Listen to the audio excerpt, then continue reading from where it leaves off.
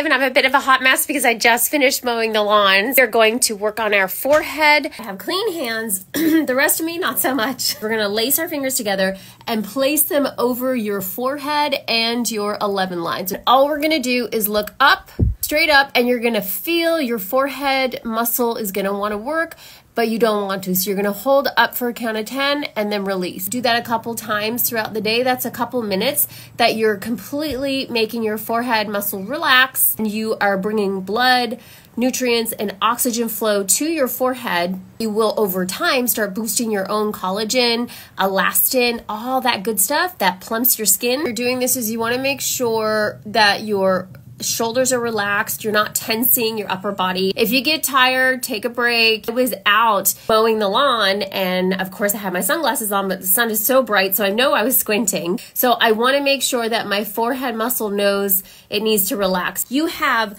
42 muscles in your face. If we were to try to target those muscles, work on them just like we do with our body. People want to improve their legs or build their glutes or, you know, have stronger biceps. You do the same thing for your face muscles. It's just that we don't think of it like, oh yeah, I should work my forehead today, or oh yeah, I should strengthen my eyes today. Comment course, I have an amazing 7-day skin tightening course that will get you glowing for summer.